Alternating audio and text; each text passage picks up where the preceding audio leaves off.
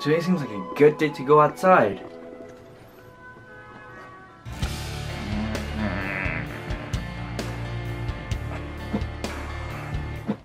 Nah, I won't need that. I'm a rebellious teenager. The next day.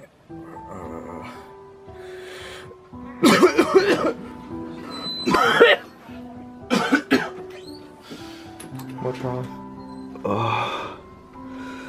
I'm not feeling too good. I think I'm sick. I have a terrible fever and a cough. Well, did you go outside anytime?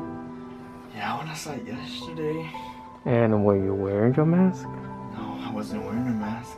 I get it. Here, put this on. That's why you're sick. Alright, let me try. 2 weeks later. Wow.